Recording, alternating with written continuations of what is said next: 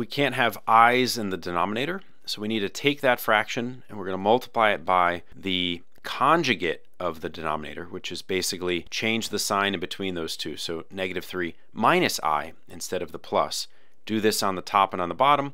This is really 1, which is why we can multiply by it. And now we FOIL everywhere. So FOIL on the top, we get negative 6 minus 2i plus 3i plus I squared. In the denominator, 9 plus 3i minus 3i minus I squared. These get canceled out. And on the top, negative 6 plus I. If I squared is negative 1, we can substitute negative 1 in there.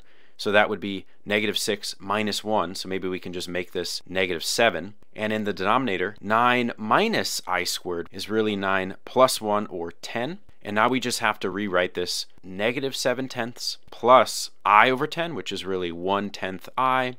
Okay.